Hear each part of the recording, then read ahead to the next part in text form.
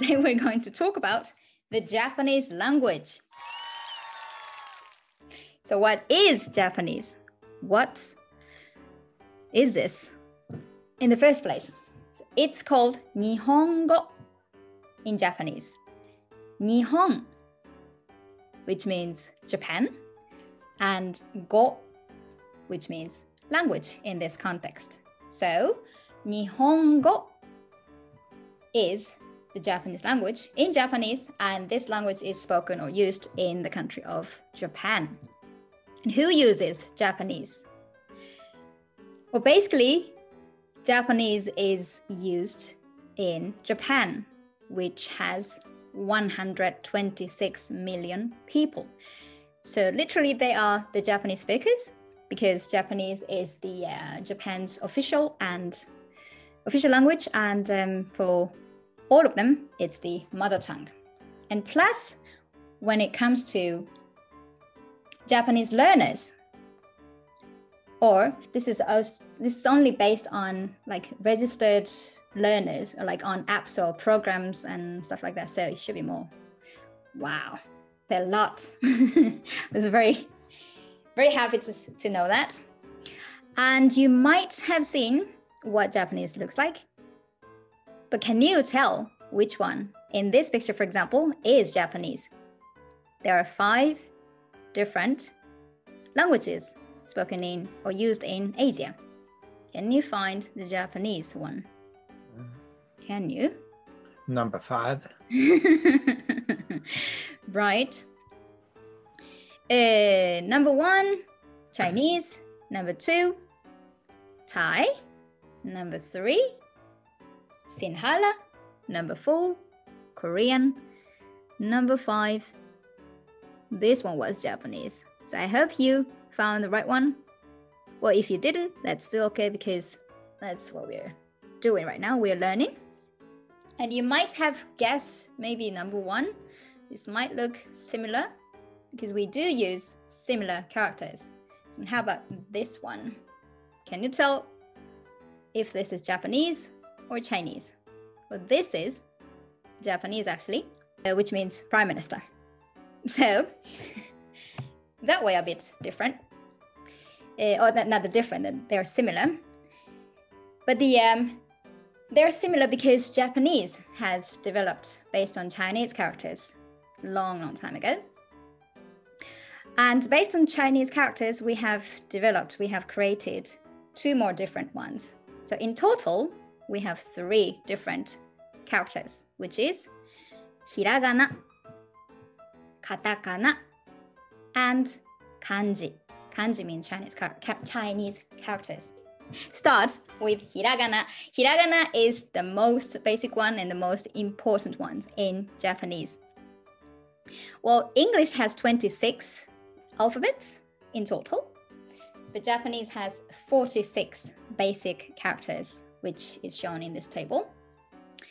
Or you could also say syllables, because they are combined with consonant and vowels.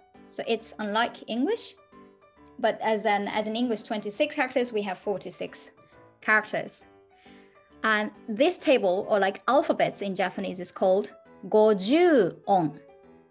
50-on, which means 50 sounds, 50 syllables.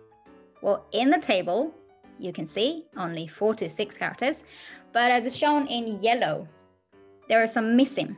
So there used to be in old days 50 in total, and plus the last one at the end of the left side, there's so that one's plus the other 45 characters. That's what we use today. And when we have a closer look at this table, so we have 5 basic vowels, a, I, U, E, O, on top of this table. I have written with the from left to right way, so that you can read it, so that you don't get confused. We use vertical way, but here I have written in Western way. I hope it helps. And when we go down with consonant K, plus those 5 basic vowels, it will be ka, ki, ku, ke, ho. With S, sa, shi, su, se, so. Careful with shi. With T, ta, chi, tsu, te, to. Careful with chi, not ti, but chi. With N, na, ni, nu, ne, no. With H, ha, hi, hu, he, ho. With M, ma, mi, mu, me, mo. With Y, ya, you, yo. With R, it says R, but this R sound wouldn't sound like R, as in English. Da, di, ru, de, do. Did you notice the not exactly R sound, close to L sound, but in the middle? So da, di, ru, de, do. It's a bit tricky. It's a bit tough to learn this pronunciation, but you can just practice and you get it. The last one, W, wa, wo, or in spoken language, spoken Japanese, it's usually pronounced o. And the last one, only consonant, n. So that was the all 46 syllables, 46 characters in Hiragana or in Japanese. And what about Katakana? Katakana, well, this table looks totally alike as in Hiragana. We have another character, but the sounds and syllables are totally the same. So 46 same syllables as the Hiragana, but different characters. So the same pronunciation, the same syllables, but different writing system. Why? Well, you know later. When do we use katakana? I mean, katakana has its own role. So, but as said, hiragana is the most important one and the most basic, and you start with it always, and you focus on it. And when you can work on katakana. And they're similar sometimes, so that helps when you know hiragana. Right. So there are 3 different characters in Japanese, and the last one is kanji, based on Chinese characters. In this colorful sentence, you can see we use those 3 characters all mixed in sentences. For example, I read it out loud here. Watashi wa anime ga suki desu, which means I like anime. But in Japanese, it looks like this, all combined, hiragana, katakana, kanji, hiragana in pink, katakana in blue, kanji in yellow. It's all mixed.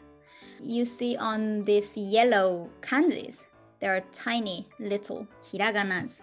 They are called furigana. They are there to support you to read unknown kanji for you.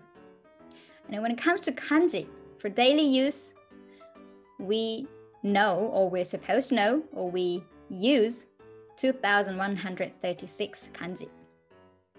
Well, in Japanese compulsory education, which is 9 years, Japanese children learn those 2,136 kanji. For example, if the first 6 years, they learn 100, 200 per year. And then in total, it hits 2,000. And there is no space between words in Japanese sentences. Unlike English. But hiragana, katakana, kanji all mixed. That helps to find out, okay, this is just one word.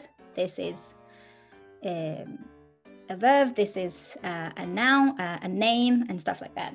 So that helps. So instead of spaces between words, we have 3 different characters mixed. And comma, we don't use alphabetical comma, sort of like mirrored, sort of like the other way. And period, we don't just write a dot, we write a tiny little circle. Modern Japanese, they go horizontal, like this way. But as in the right side with white background, you can see vertical way of writing Japanese. this way we use in newspapers, magazines, or novels, or official classical document, or in mangas. It looks like this. Oh, I said there is no space between words, but there are some spaces, especially for beginners. Yay! Lucky you. So, especially when it's written only in Hiragana or Katakana, it's, even for Japanese, it's difficult to find, okay, is this one word or just two words, or where do we cut this and stuff? So we do put spaces, especially for primary schools and the beginners of Japanese learners. And as shown in purple, colored Romaji, which means Roman characters, so Roman alphabets. So those, watashi wa anime ga suki desu. This way, you can see, without knowing Japanese characters, you can read Japanese sentences. So this way. So when do we use katakana? Number one, foreign words. For example, Denmark, Denmark. Doramu, drums. Anime, anime or animations. Facebook. Did you guess what it was? It's Facebook. So they are those foreign words which are not original Japanese. So we write those words in katakana. So countries' names, foreign people's names, places, products or brands and anything foreign. Number two, sounds. For example, nya nya. What is it? It's a sound of cats. Meow meow. In Japanese, that's nya nya. So that's a sound. And waku waku. That's a sound of excited feeling, like beating heart and stuff. So when we're excited, we say waku waku when you're looking forward to something. How about gong? That's a sound of a huge bell, or like a chime or something in church and in shrines and temples. No, in temples. Gong, like dong. Or patch, patch, patch. Patch, patch, patch. That's the sound of clapping. Patch, patch, patch, patch, patch. So those sounds, they are written in katakana. And number three, slangs or casual informal speech or copywriting academic names. For example, maji. Maji means originally serious, majime, but as in slangs or informal speech, like, are you serious? Is it true? Are you sure? Really? Stuff. That's sort of a slang. So it's written in katakana. And the next one, kirei. Kirei means beautiful or clean in Japanese. And this is Japanese, but written in katakana. So that way, copywriting, so just to draw people's attention or to make this word stand out or to make it special. So people usually choose to write specific words in katakana because everything can be written in hiragana. So when you write some words in katakana, it's a bit, catchy. So that way, so it can be used for copywriting or to draw people's attention or marketing and stuff. Or academic names. Sakura, which means cherry blossoms. Sakura is a Japanese tree. But as in academic names, it's written in katakana. Right, the last one. Let's have a look at kanji. Well, kanji, I just mentioned 2,000, 3,000, 100,000 of kanjis. It sounds tough to learn, or there are many, or it's impossible to learn it, to remember it. But good news is there's some very simple, very easy, very cute kanjis. For example, on top here you can see 1, 2, 3, which means 1, 2, 3, and you see a cross, which is pronounced ju. That means 10. So 1 to 3 or 10, that's so easy. And you already know 4 kanji now. So kanjis can be easy. And when you see in Japanese sentences, there's one line like minus or plus and stuff, you could guess, oh, it can be ich, like number 1, or like ju, 10 or something. And the next one, chikara, katana, that looks like hiragana or katakana. But they are official kanjis, which means chikara, power, katana, sword. So it can be confusing, but it's also very simple to remember. Chikara, katana, and they're very simple kanji, but very powerful meaning. So I like it.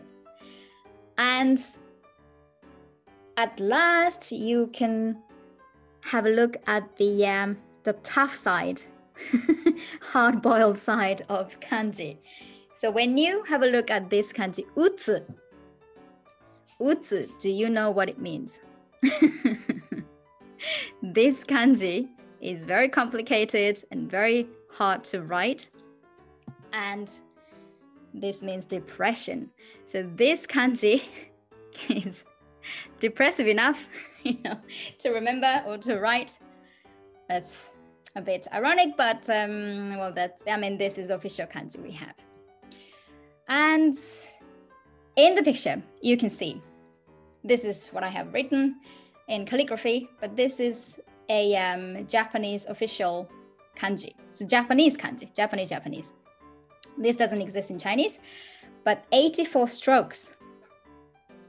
This is the maximum stroke code, maximum numbers of stroke. And you can see 6 different kanjis combined together. 3 of them mean clouds, and the other 3 mean dragons, which can read taito or other possible ways of reading. Yes, this is the toughest kanji, stuff like that. So, and that's it. That's all for today. Thank you for watching. お疲れ様でした. If you want to practice Japanese with us and meet your new classmates, you're more than welcome to join us. Okaeri SCHOOL.